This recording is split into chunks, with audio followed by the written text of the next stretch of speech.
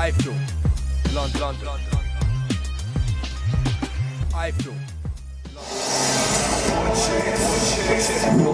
I'm a warrior.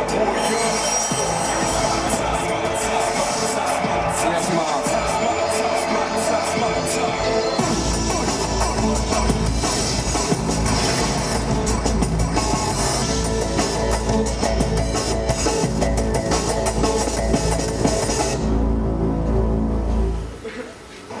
Hello, greetings from Dubai. I'm presenting the Rugby World Cup for the OSN Sports Network over here. It's why I can't be with you at the O2. I'm absolutely delighted that we're about to hear the first bell on BoxNation. It's a brave and ambitious project. It is great news for the sport that boxing's going to have its own dedicated channel. From my point of view, I'll do everything I can to make BoxNation a raging success, the talk of the nation, if you like. Now you're going to have to forgive me, it is 41 degrees over here. I'm going to have to get out of this sun. Pass the O2. Cheers. Well, good afternoon everybody and welcome to BoxNation's first ever press conference. I would like to thank you all very much for coming today. You're all very welcome, and I'd particularly like to thank our boxers here today for coming to support us. Thanks guys. We'll be talking later in the press conference about how they're going to get involved in the channel going forward.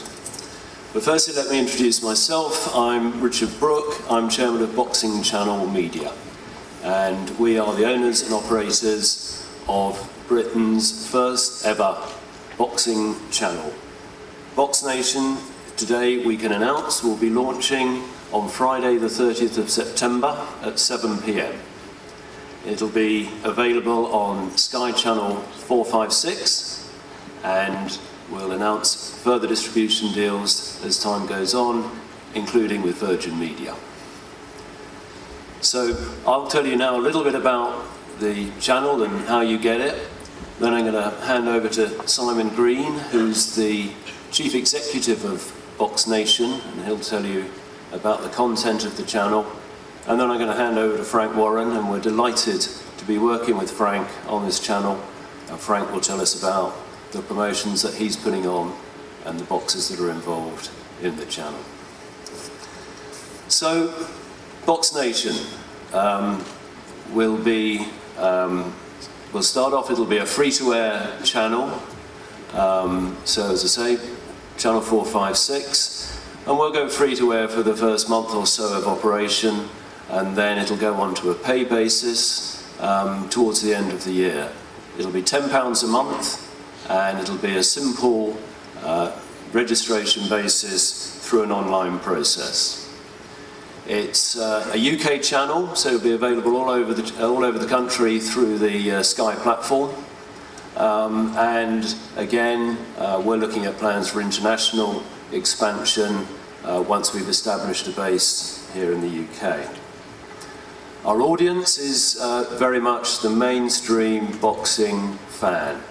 We know there are 5 million boxing fans in the UK, and of course that number swells when you've got the really big fights on as well.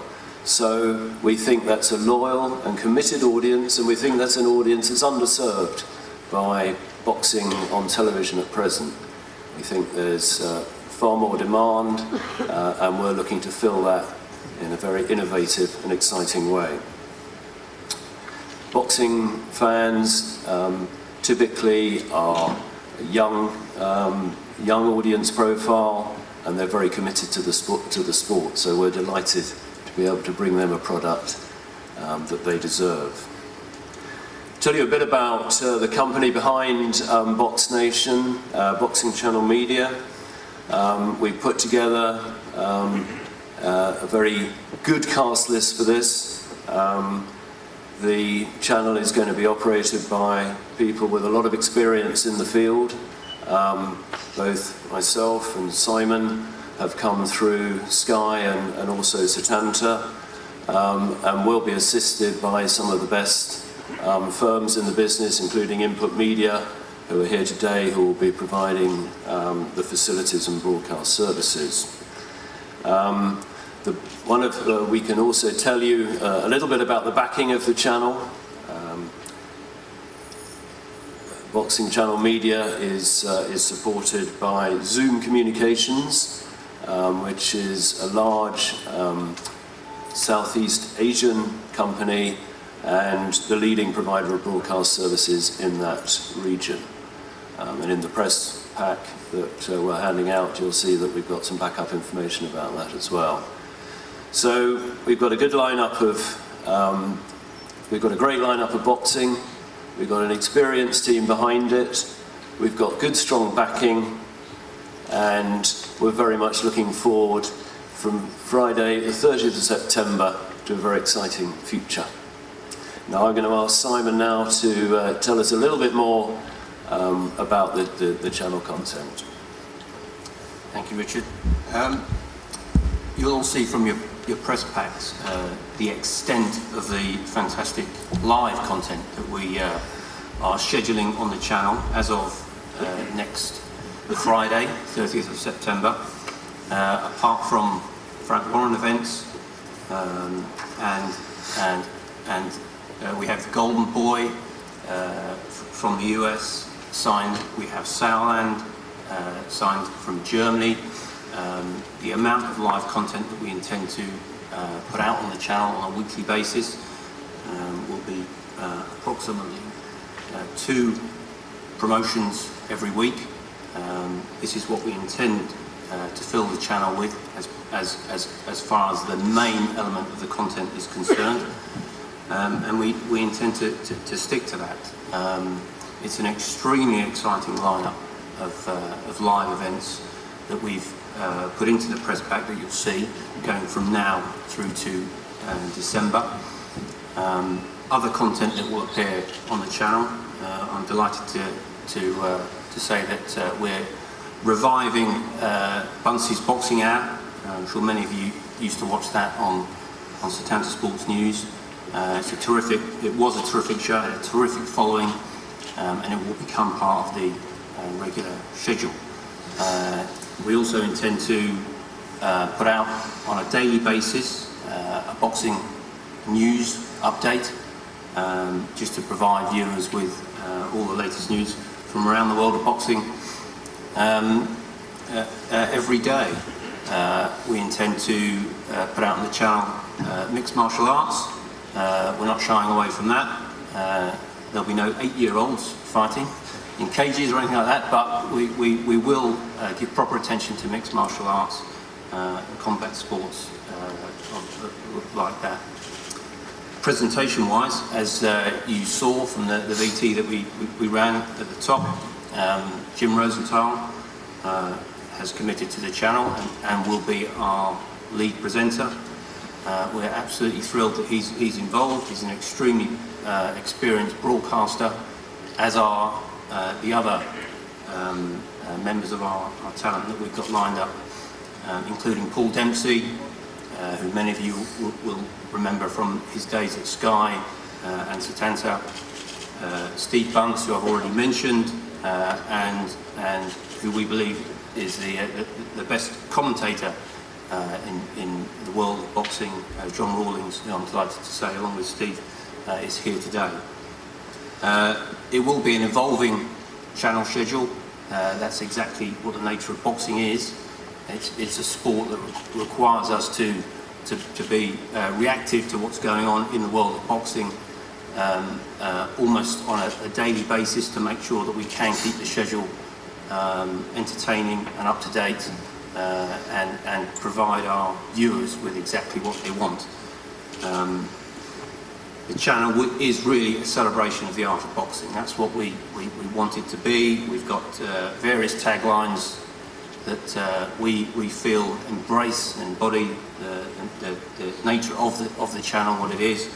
The 3 taglines are Grace and Glory, Life with Guts, and Birth of a Nation.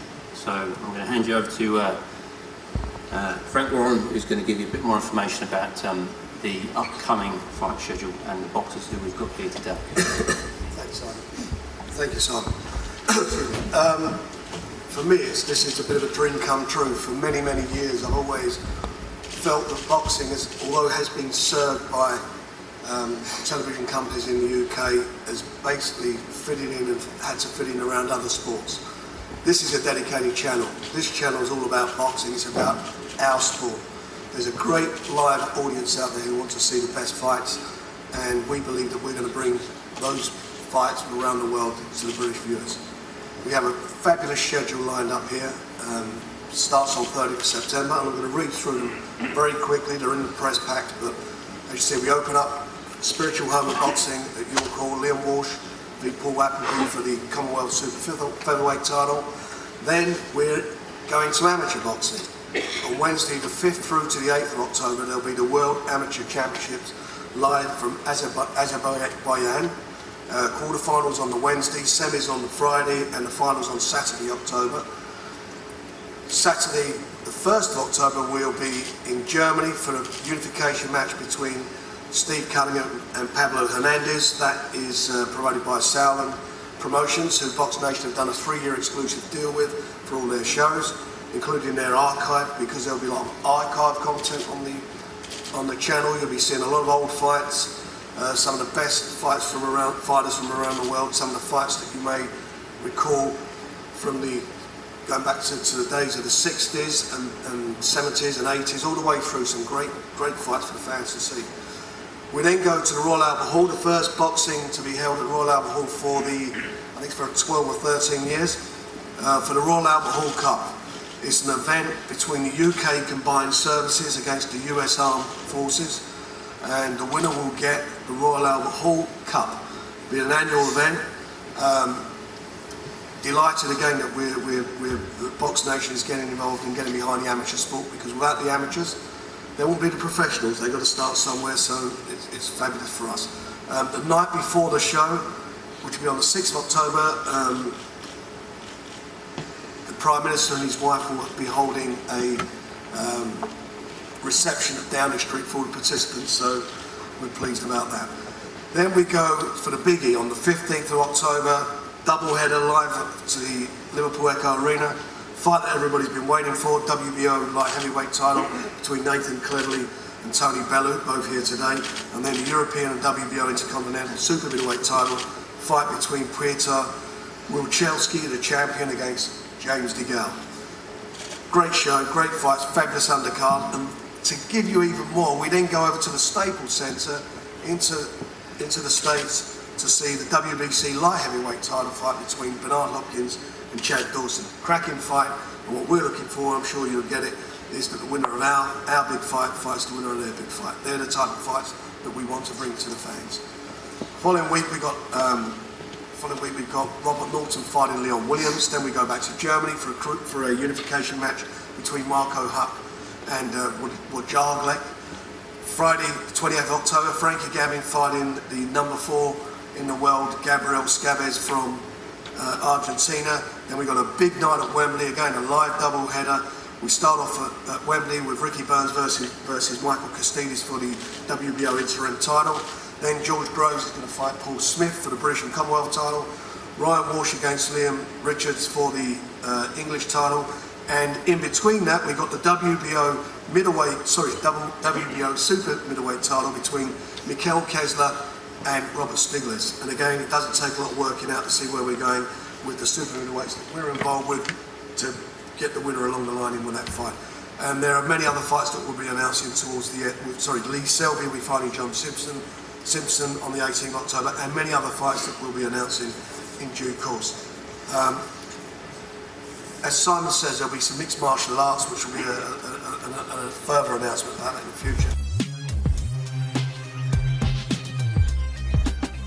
iFILM, London.